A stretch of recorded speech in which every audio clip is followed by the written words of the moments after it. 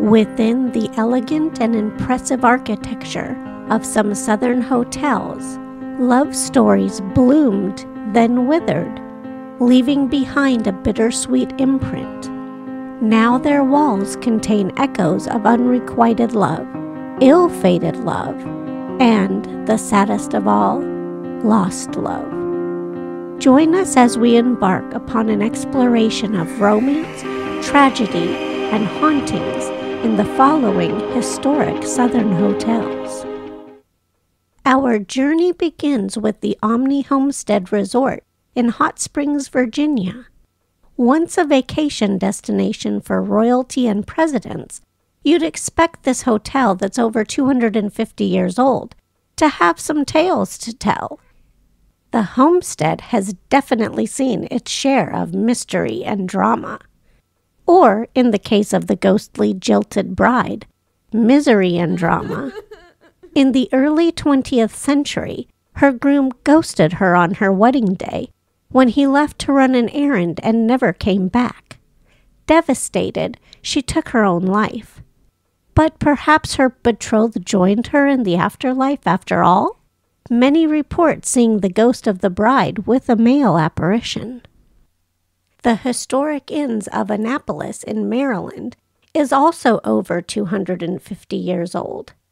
Guests have reported seeing ghosts of Revolutionary War soldiers, but also the ghost of the captain and his bride. While Navy Captain Charles Campbell was at sea, his bride waited for him at the inn. Sadly, once back on land, he was killed in a carriage accident.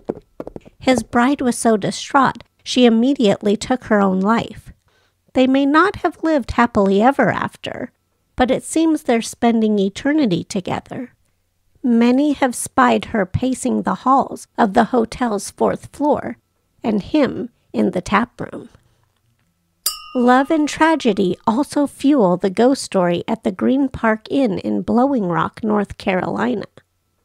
But there seems to be a happily ever after ending here. Laura Green, the daughter of one of the hotel's founding families, is believed to haunt room 318, where she hung herself after her lover jilted her at the altar. Her apparition has been reported there, as well as the Victorian suite, both of which are popular with wedding guests. However, many have spotted her in the company of a ghostly man.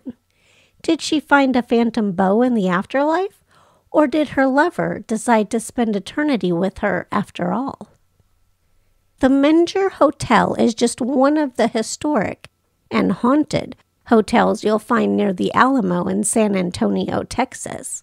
A few ghosts are believed to haunt the hotel, including possibly Teddy Roosevelt, who recruited Rough Riders in the bar during the Spanish-American War, which isn't very romantic, but the ghost of Sally White is. She was one of the hotel's beloved chambermaids. Her jealous husband shot her to death in 1876, cutting her life short. To pay their respects, the hotel paid her funeral costs, a receipt of which is on display in the lobby. Does she feel indebted to the hotel or safe within its walls? Whatever the reason, she's perhaps the Menger's most reported ghost. You can not only stay in a room named after the resident ghost of the Union Station Hotel in Nashville, Tennessee, but you can also sip the signature cocktail crafted in her honor that's served in the hotel's bar and restaurant. Before it became a hotel, the Union Station was the city's main train station. During World War II, that's where Abigail bid adieu to her soldier when he shipped out for France. It was also where she learned he had died in action when she went to greet him upon his return. Grief-stricken, she threw herself in front of a train. Does she really haunt room 711, as some say, or does it just feel that way because it's decorated differently from the other rooms in the hotel? Not all ghosts stem from tragic tales, however. Some are just romantics at heart, like the ghostly bellman at the Jekyll Island Club Resort in Jekyll Island, Georgia. He's particularly fond of making sure bridegrooms look their best. The hotel's modern-day bellmen don't dress in historical uniforms, but on more than one occasion, a bridegroom has complimented the bellman dressed in 1920s-era clothing for delivering fresh-pressed suits to them, even though they didn't ask for such a service. A labor of love may be the reason for ghost stories linked to the Casa Resort and Spa in St. Augustine, Florida. The hotel's distinctive Moorish architecture has been a city landmark since it was built in 1888 by Franklin W. Smith. Sadly, financial difficulties forced him to sell to a business rival after only running the hotel for 1 year. Smith never recovered financially, dying impoverished in 1911. Having been denied living his dream in life, did his spirit return after death? Is he the cause of the mysterious lights and other unexplained activity on the 3rd floor of the Casa now?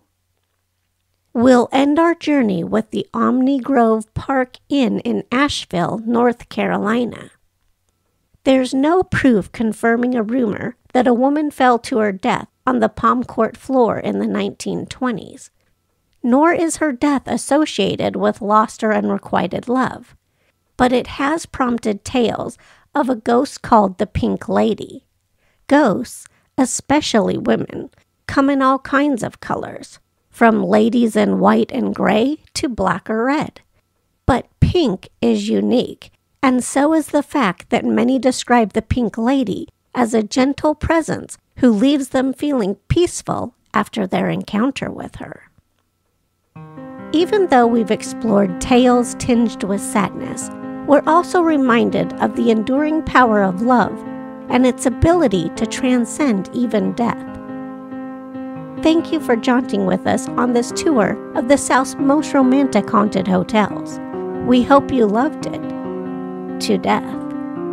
If so, be sure to like and leave a comment letting us know if you've ever stayed in any of these hotels or which ones you'd like to. Until next time, ciao for now.